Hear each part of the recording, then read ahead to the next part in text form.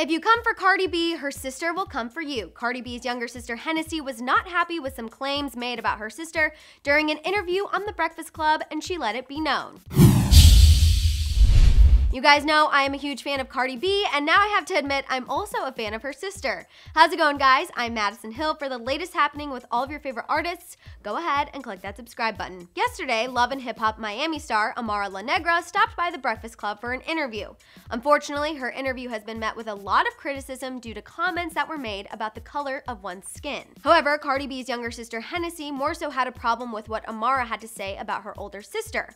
On The Breakfast Club, Amara said that Cardi B's success has been easier to obtain due to her lighter skin. Obviously, you can see why that would upset Cardi B's sister, therefore I'm curious to know your reaction to Amara's comments down there in the comment section. In a now deleted Instagram post, Hennessy defended her sister against Amara and said, quote, "People F with Cardi because of who she is, not because she's light-skinned." It is also worth mentioning that Cardi B has also addressed colorism herself during interviews, which is part of the reason Hennessy was so upset. The Shade Room was able to capture Amara's response to Hennessy before the post was deleted.